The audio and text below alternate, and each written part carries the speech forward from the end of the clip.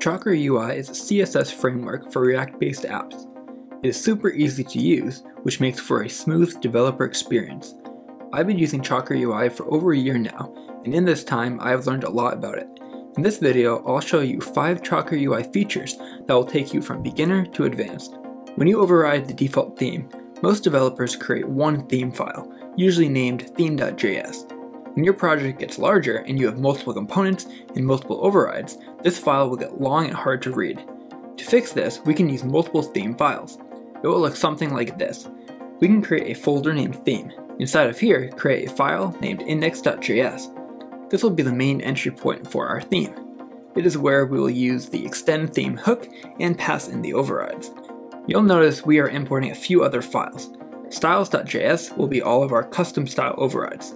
For example, colors, fonts, etc.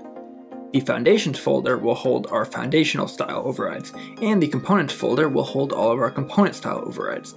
By splitting it up like this, we can create a project that is scalable friendly. Normally, to create responsive values in Chakra UI, you do something like this. However, some properties like variant and size don't accept this array-based or object-based syntax. For these properties, we need to use the useBreakpointValue hook. By using this, we can achieve the same effect as the array object syntax.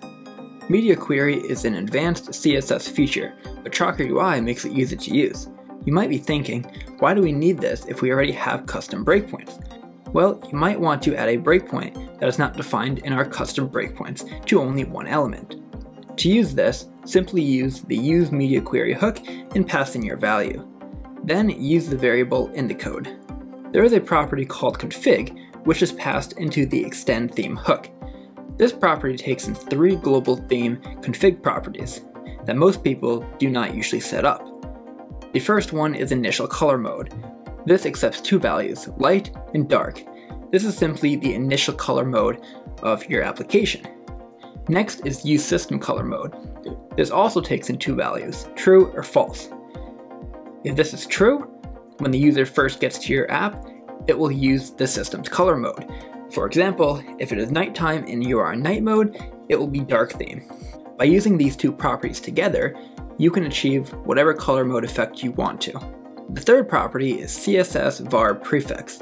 This accepts a string value, and this string that you pass in will be appended to the CSS variables used in your application. The default is --chakra. However, you can replace this with whatever you want. So for example, if you want to add a more project-specific name, you can do that here. Now this does not change any of the functionality of the code, but it is nice to have. Right out of the box, Chakra UI provides us with some nice looking colors. If you dive deeper into the colors, you'll notice that each color has a value from 50 to 900. This is so it works well with the color scheme property and the color mode. You can create your own custom color palette, such as a brand color palette, by naming it and then passing in hex values for each of the values. You'll want to make 50 your lightest color and work your way darker for best results. I hope you were able to get something out of today's video. If you did, please leave a like and subscribe to this channel for more content like this.